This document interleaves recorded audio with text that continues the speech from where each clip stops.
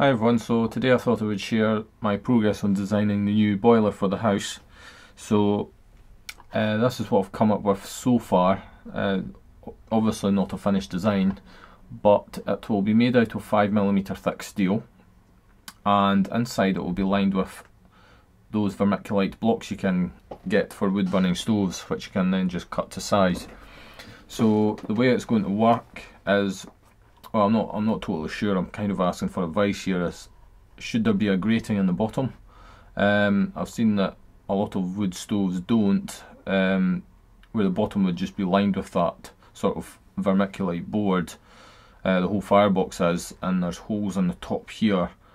I'm going to have holes on the top there where air can be drawn in to the top of the fire, which then burns unburnt hydrocarbons and stuff like that, and results in a cleaner burn, meaning that the chimney doesn't get clogged up as fast.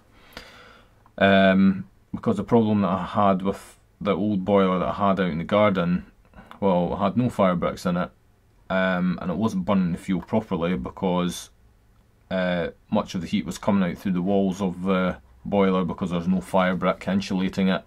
I had no air coming in over the top of the fire to burn off extra like waste hydrocarbons and stuff, so it wasn't burning the fuel cleanly, and that was probably one of the reasons that caused a problem for my next door neighbour.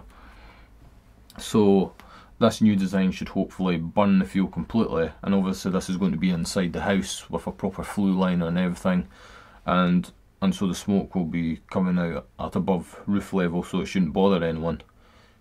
That's if there's even going to be any smoke, because this could burn the fuel very cleanly.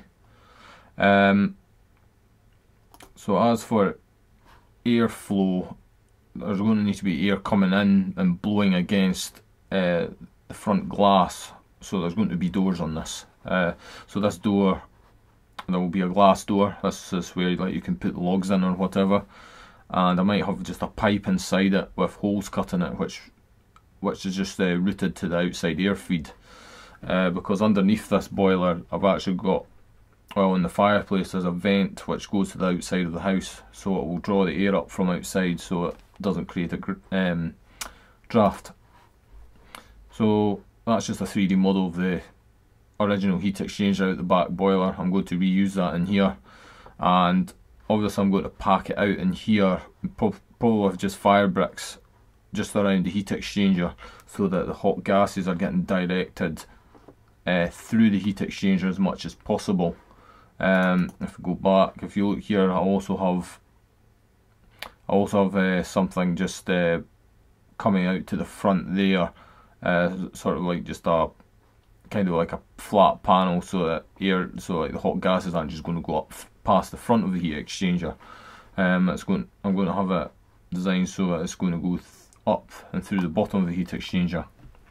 So by the time the hot gases are up here, hopefully as much of the hydrocarbons as possible and other things have been burnt off, so there won't be that much smoke and stuff like that. And as for ash management, well, I'm not sure there. I don't know if I'll have air coming up through the bottom of the fire or not. I think maybe sometimes it's advantageous for getting the fire started, so I'm not sure whether to include that feature yet. I probably should, because I might burn other things like multi-fuel logs or whatever, that compacted stuff you get, so it's good to keep the options open, I suppose. And yeah, it'll just be 5mm thick steel and all just welded together. Obviously there'll be a top one there, and the flue will go up through that, and there's plenty of space in here to get a brush up there so that the chimney can be swept.